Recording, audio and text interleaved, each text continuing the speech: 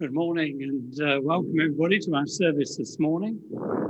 It's nice to be back. I've done this service for quite a while. Okay, let's get started with our service. Grace, mercy and peace from God our Father and the Lord Jesus Christ be always with you.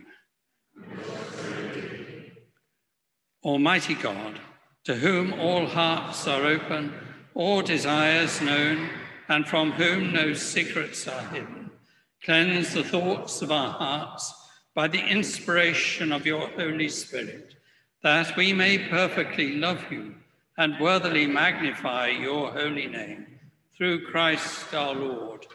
Amen. Almighty God, our Heavenly Father, we have sinned against you and against our neighbour in thought, word and deed, through negligence, through weakness, through our own deliberate fault. We are truly sorry and repent of all our sins, for the sake of your Son, Jesus Christ, who died for us. Forgive us all that is past, and grant that we may serve you in newness of life, to the glory of your name. Amen.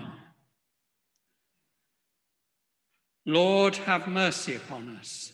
Christ, have mercy upon us. Christ, have mercy upon us. Christ, have mercy upon us. Lord, have mercy upon us. Lord, have mercy upon us.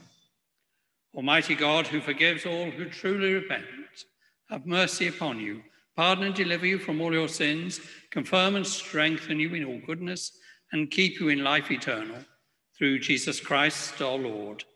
Amen. Glory to God in the highest, and peace to his people on earth.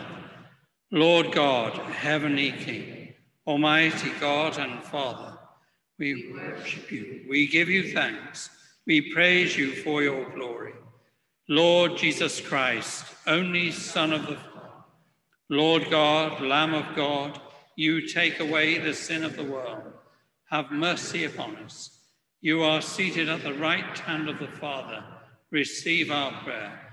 For you alone are the Holy One. You alone are the Lord. You alone are the Most High, Jesus Christ, with the Holy Spirit, in the glory of God the Father. Amen. And the collect for the second Sunday of Trinity, after Trinity. Lord, you have taught us that all our doings without love are nothing worth. Send your Holy Spirit and pour into our hearts that most excellent gift of love, the true bond of peace and of all virtues, without which whosoever lives is counted dead before you. Grant this for your only Son, Jesus Christ's sake, who is alive and reigns with you in the unity of the Holy Spirit, one God, now and forever. Amen. Sit for our first reading. The reading is from Corinthians 1, 18 to 31. Christ, the power and wisdom of God. For the message about the cross is foolishness to those who are perishing, but to us who are being saved it is the power of God. For it is written, I will destroy the wisdom of the wise, and the discernment of the discerning I will thwart. Where is the one who is wise? Where is the scribe? Where is the debater of this age? Has not God made foolish the wisdom of the world? For since in the wisdom of God, the world did not know God through wisdom, God decided through the foolishness of our proclamation to save those who believe. For Jews demand signs and Greeks desire wisdom. But we proclaim Christ crucified, a stumbling block to Jews and foolishness to Gentiles. But to those who are called, both Jews and Greeks, Christ the power of God and the wisdom of God. For God's foolishness is wiser than human wisdom, and God's weakness is stronger than human strength. Consider your own call, brothers and sisters. Not many of you were wise by human standards. Not many were powerful. Not many were of noble birth. But God chose what is foolish in the world to shame the wise. God chose what is weak in the world to shame the strong. God chose what is low and despised in the world, things that are not, to reduce to nothing things that are, so that no one might boast in the presence of God. He is the source of your life in Christ Jesus, who became for us the wisdom from God and righteousness and sanctification and redemption, in order that, as it is written, let the one who boasts, boast in the Lord. This is the word of the Lord. Thanks be to God.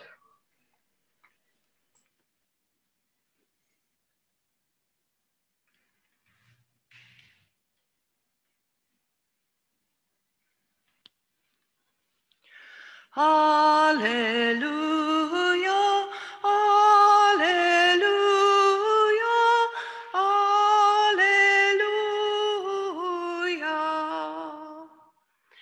Alleluia,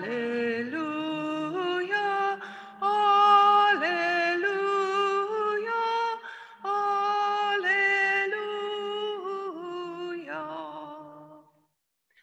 The Lord be with you. And also with you. Hear the gospel of our Lord Jesus Christ, according to John. Glory to you, O Lord.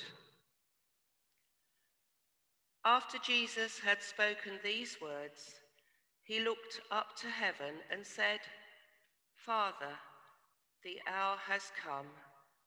Glorify your Son, so that the Son may glorify you, since you have given him authority over all people, to give eternal life to all whom you have given him.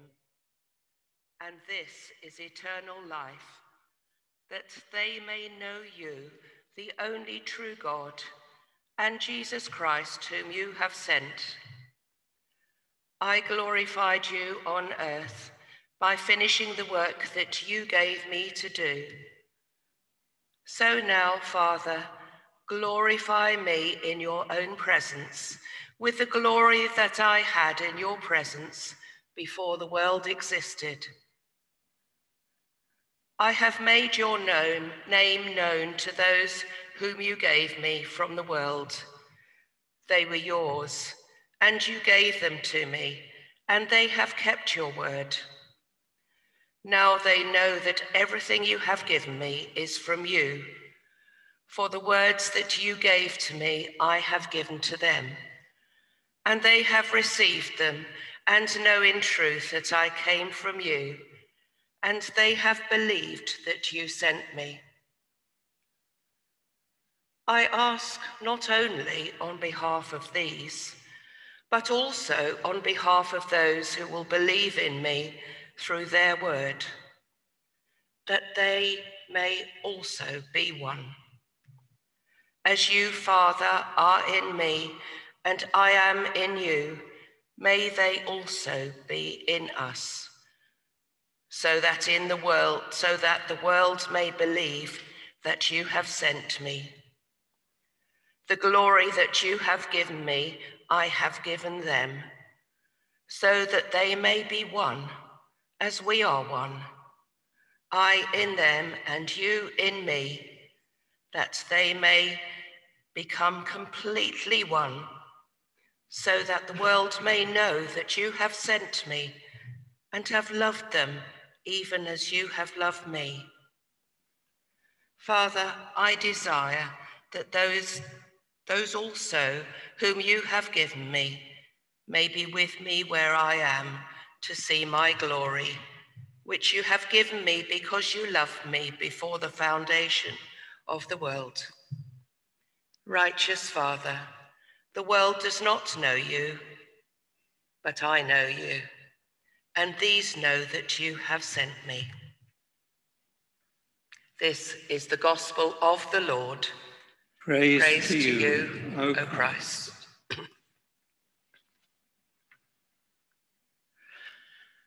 May I speak in the name of the Father, and the Son, and the Holy Spirit. Amen.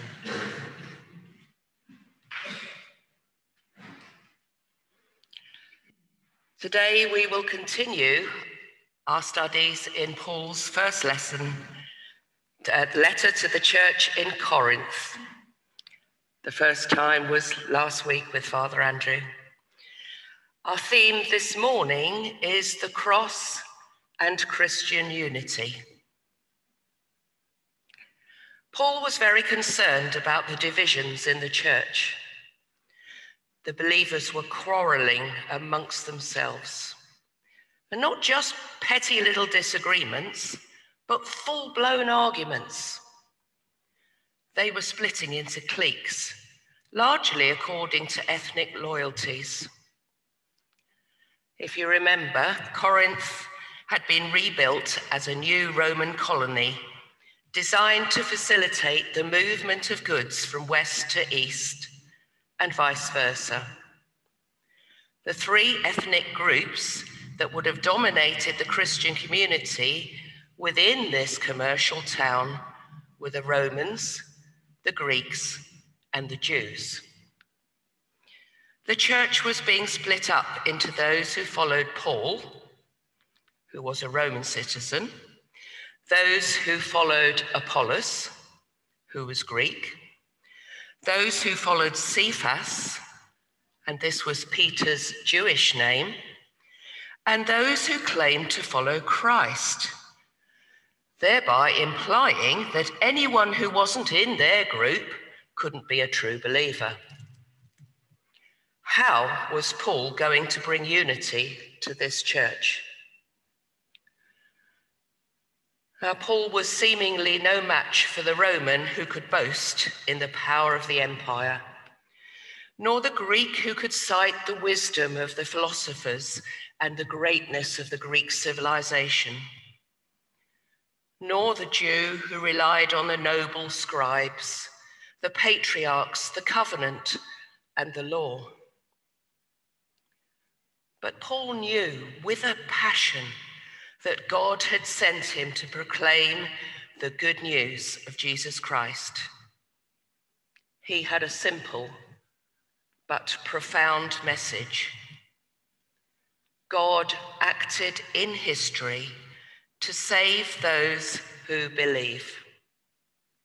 Jesus was sent from God, had a humble birth into an ordinary family in Bethlehem, and he died an ignoble death on the cross in Jerusalem. God's power, wisdom, and kingship was shown through weakness and human frailty. Our salvation and redemption come from this intervention of God into human history.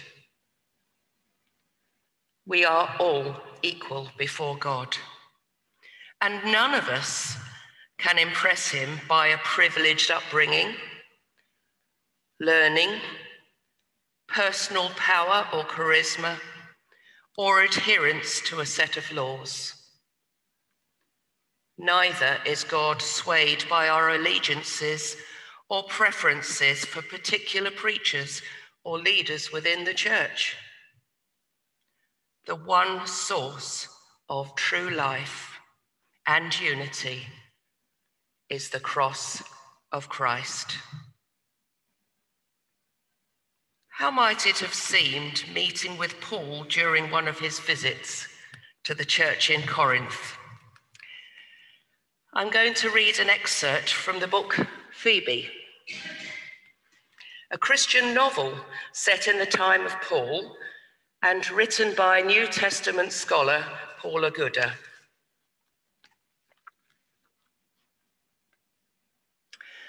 She had missed Paul's arrival because she had popped out to Corinth's busy market to supplement the food that would be needed for all the extra guests, brushing aside with amusement the steward's horror that she, a grand lady, should do something so menial. When she had returned a few hours later, she heard a voice. It was, Phoebe recalled, mesmerizing. It wasn't the tone of the voice. Unlike Stacey's voice the previous evening in Rome, Paul's was harsh and slightly grating. It wasn't the elegance of the rhetoric. Paul was certainly persuasive, but even in Corinth, there were many better orators than him. It wasn't even what he was saying, though later she was as captivated by that as others around her. It was his passion that gripped Phoebe. She remembered standing at the entrance to the house, parcels dropping to the floor, while she acknowledged that this was someone who really knew.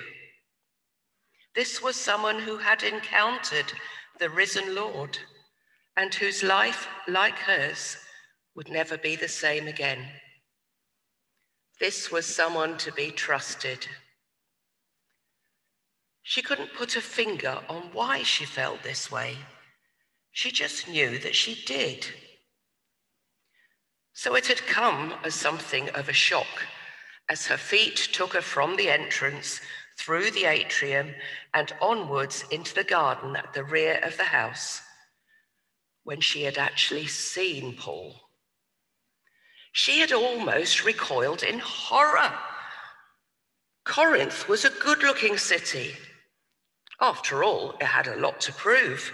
It was a new city, having been built by the great Julius Caesar less than 100 years before.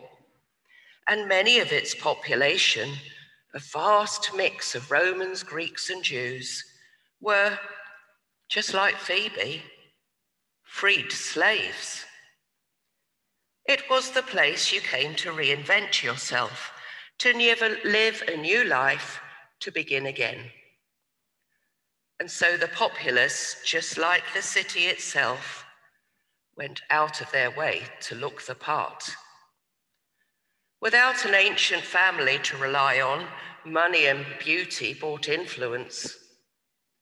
It went without saying that you made the best of what you had. But Paul was different. He was small, very small. Phoebe had later realized that he had barely even reached her shoulder. His head was bald, and as he stood to address the crowd gathered in Gaius' garden, Phoebe could see that his legs were crooked. His nose was huge, topped with deep black eyebrows that met in the middle. Paul was grotesque. There was no other word for it.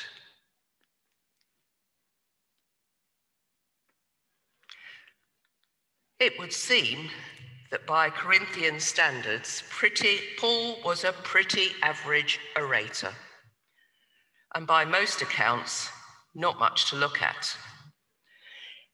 It's so easy to be impressed by the peripheral stuff, like someone's ability to speak, their education and their academic credentials, their physical appearance and charisma, their accent, their wealth, their background or ethnicity. But God doesn't judge by our human standards. And in fact, he chooses those who know they are weak to show his power and wisdom to those who think they are strong. Paul was perhaps ugly, but God made him entrancing. The cross of Christ is a great leveler.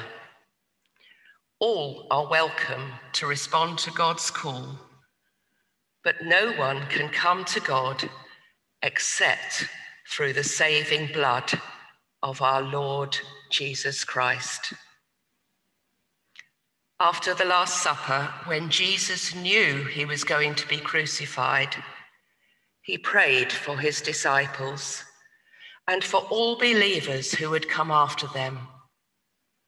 He prayed that we would be one, just as he was one with his Father.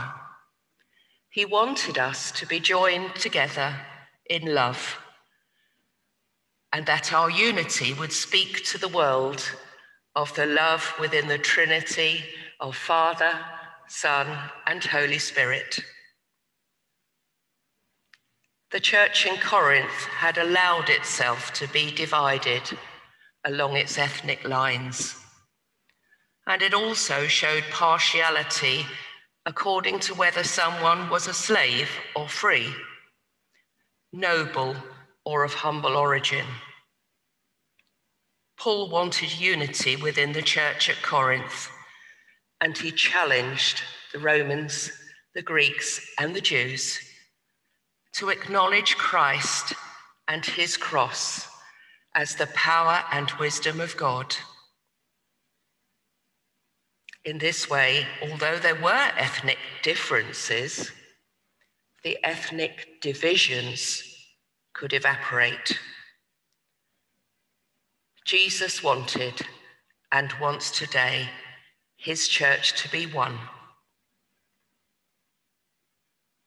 Are we allowing ourselves to be divided? Do we belong to mutually exclusive cliques, or show partiality or hold prejudices? Within the church, do we prefer to mix with people like us? It is very easy to judge other people, and particularly those in leadership.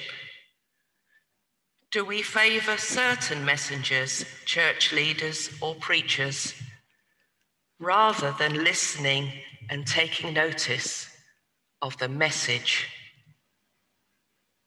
Do we take too much pride in our denomination or way of worship, tradition, or leaders, rather than boasting in our Lord and the cross of Christ?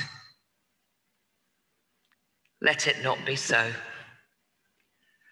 Brothers and sisters, we are all part of God's amazing family. We share a unity that runs even deeper than that of blood brothers and sisters, because we share in the blood of Christ, the one who died on the cross for each one of us.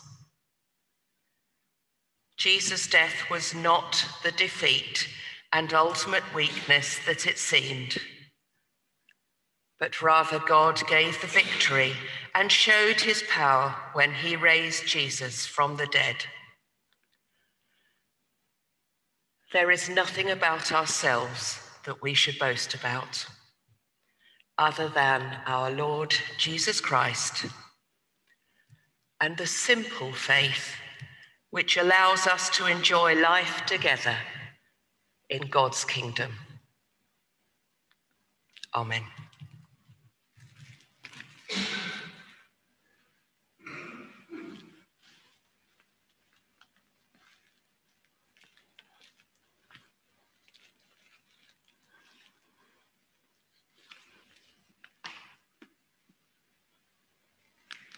And to say the King.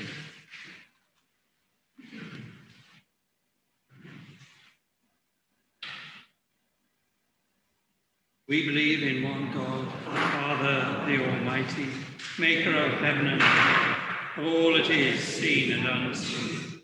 We believe in one Lord Jesus Christ, the only Son of God, eternally begotten of the Father, God from God, light from light, true God from true God, begotten, not made, of one being with the Father. Through him all things were made. For us and for our salvation, he came down from heaven, was incarnate from the Holy Spirit and the Virgin Mary, and was made man. For our sake he was crucified on Pontius Pilate. He suffered death and was buried. On the third day he rose again, in accordance with the Scriptures. He ascended into heaven and is seated at the right hand of the Father. He will come again in glory to judge the living and dead, and his kingdom will have no end.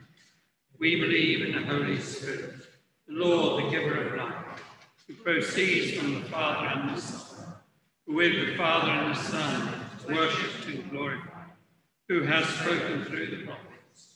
We believe in one holy, Catholic and apostolic Church. We acknowledge one baptism for the forgiveness of sins. We look for the resurrection of the dead, the life of the world to come. Amen. We sit or kneel for our prayer.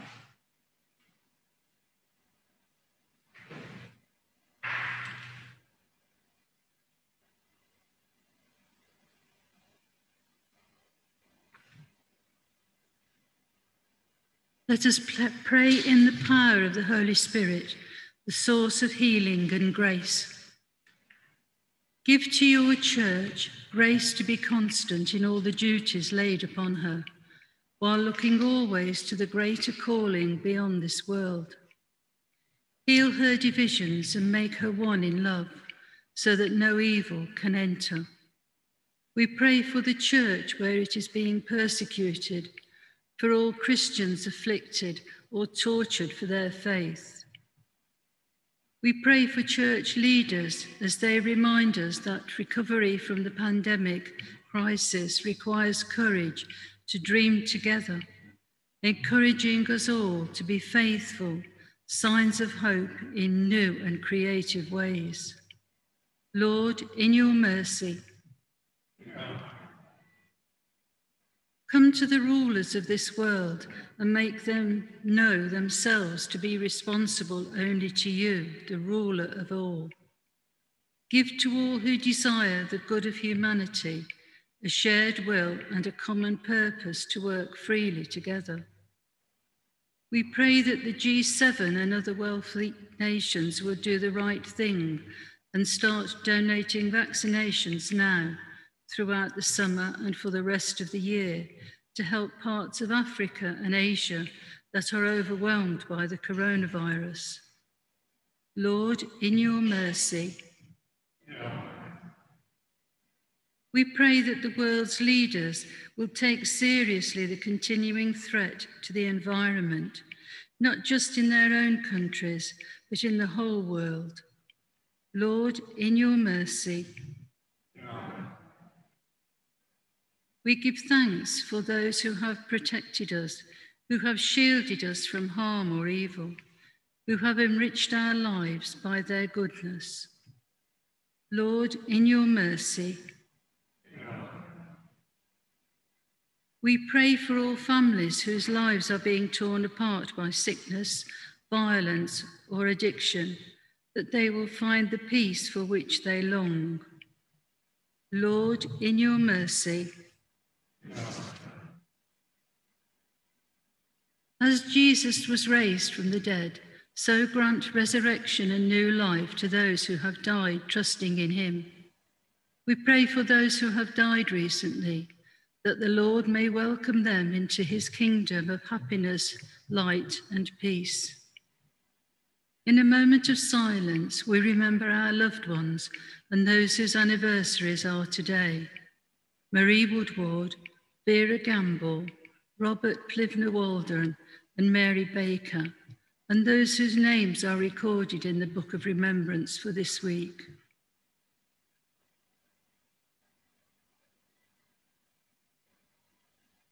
Lord, in your mercy.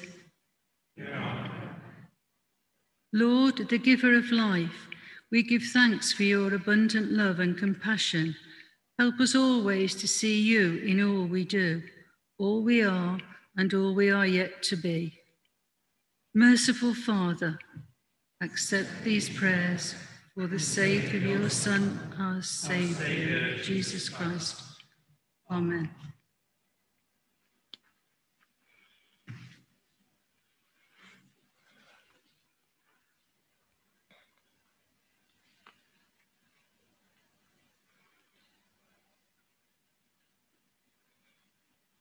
Christ is our peace. He has reconciled us to God in one body by the cross.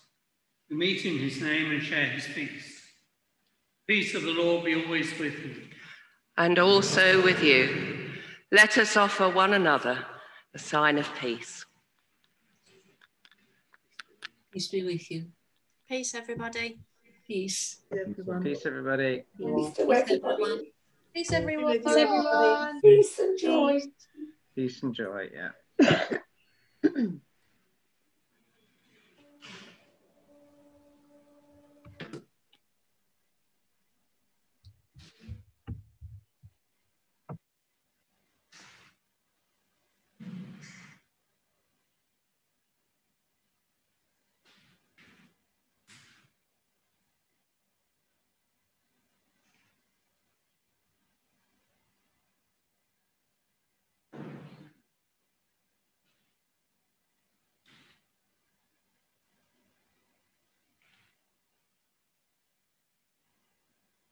We now have our offertory hymn.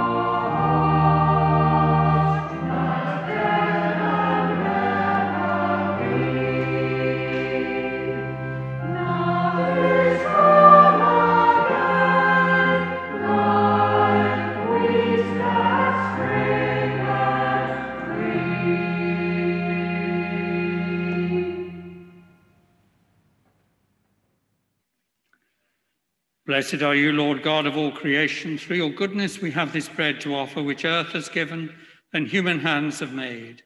It will become for us the bread of life. Blessed be God forever. Blessed are you, Lord God of all creation. Through your goodness we have this wine to offer, fruit of the vine and work of human hands. It will become our spiritual drink.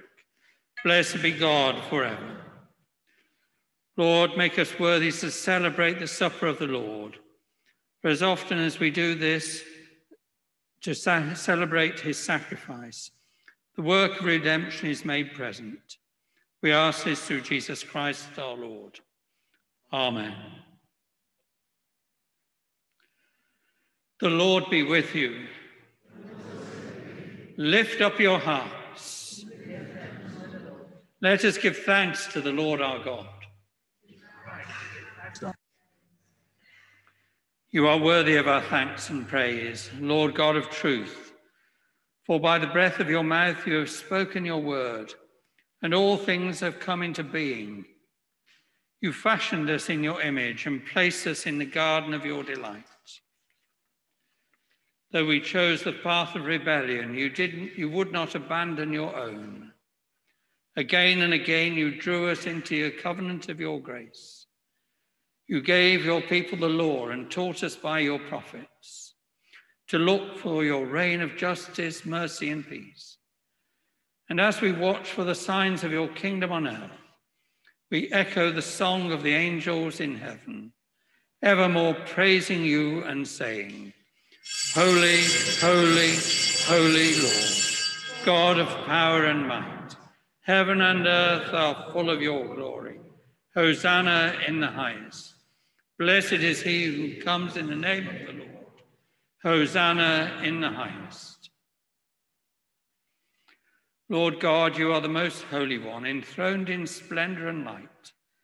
Yet in the coming of your Son, Jesus Christ, you reveal the power of your love made perfect in our human weakness. Amen. Lord, we believe. Embracing our humanity, Jesus showed us the way of salvation. Loving us to the end, he gave himself to death for us. Dying for his own, he set us free from the bonds of sin, that we might rise and reign with him in glory. Amen. Lord, we believe. On the night he gave up himself for us all, he took bread and gave you thanks. He broke it, gave it to his disciples, saying, Take, eat. This is my body, which is given for you. Do this in remembrance of me. Lord, we believe.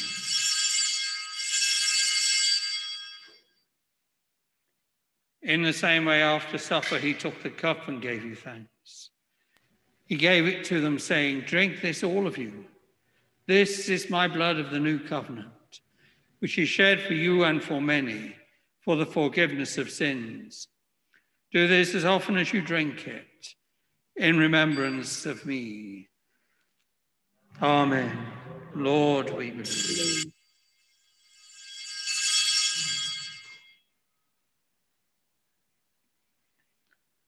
Therefore, we proclaim the death that he suffered on the cross. We celebrate his resurrection, his bursting from the tomb. We rejoice that he reigns at your right hand on high, and we long for his coming in glory. Amen. Come, Lord Jesus. As we recall the one perfect sacrifice of our redemption, Father, by your Holy Spirit, let these gifts of your creation be for us the body and blood of our Lord Jesus Christ. Form us into the likeness of Christ and make us a perfect offering in your sight. Amen. Come, Holy Spirit. Look with favor on all your people, and in your mercy hear the cry of our hearts. Bless the earth, heal the sick, let the oppressed go free, and fill your church with power from on high. Amen.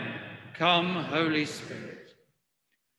Gather your people from the ends of the earth to feast with Mary, the Virgin Mother of God, St. Catherine, St. Peter, and all your saints, at your table in your kingdom, where the new creation is brought to perfection in Jesus Christ our Lord, by whom and with whom and in whom, in the unity of the Holy Spirit, all honor and glory be yours, Almighty Father, forever and ever. Amen.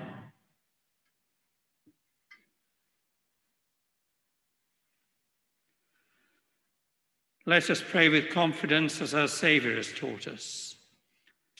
Our Father, who art in heaven, hallowed be thy name. Thy kingdom come, thy will be done, on earth as it is in heaven. Give us this day our daily bread, and forgive us our trespasses, as we forgive those who trespass against us. And lead us not into temptation, but deliver us from evil. For thine is the kingdom, the power, and the glory, forever and ever. Amen.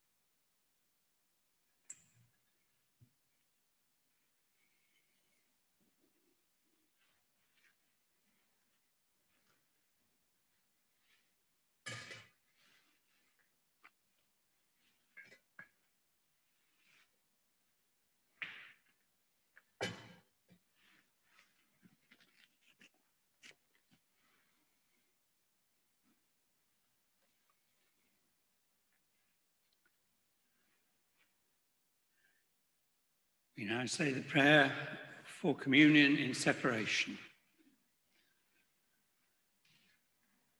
Lord Jesus Christ, life-giver and good physician, here you meet me in our need. In a world marked by corruption and marked by death, draw me into true life. By your selfless sacrifice, help me to live for others and not myself. May I, who cannot now receive you sacramentally, embrace you more fully in my heart, mind and soul. Help me to unite myself to you in spirit, so that I may be drawn closer to those from whom I am isolated in body. Through sharing your life given up in death for us all, may we grow together in love into a richer and more profound communion of life. Amen.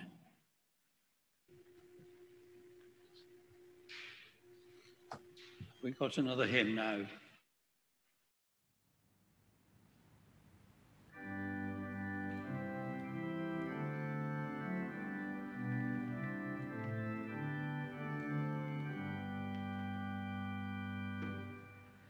God is working his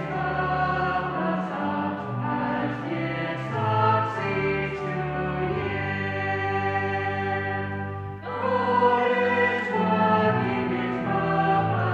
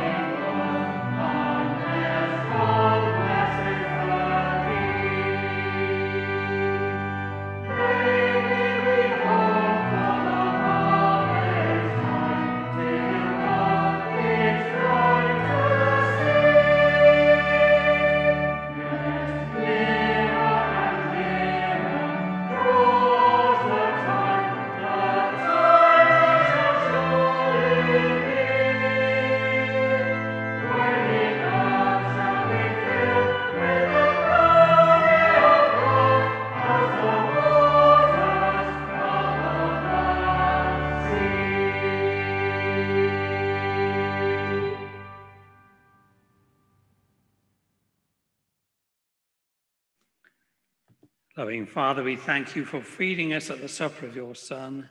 Sustain us by your Spirit, that we may serve you here on earth until our joy is complete in heaven, and we will share in the eternal banquet with Jesus Christ our Lord. Amen.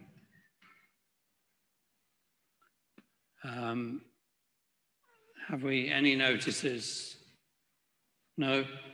Read your notice sheet, which you should have had online or whatever. There is evensong this evening with benediction this evening at 6 o'clock. I don't think you need to let us know that you're coming on that, but do come along if you can for that. We stand, please. The Lord be with you. So with you. The God of all grace, who called you to his eternal glory in Christ Jesus, establish, strengthen, and settle you in the faith. And the blessing of God Almighty, the Father, the Son, and the Holy Spirit be amongst you and remain with you always. Amen. Go in peace to love and serve the Lord. In the name of Christ. Amen.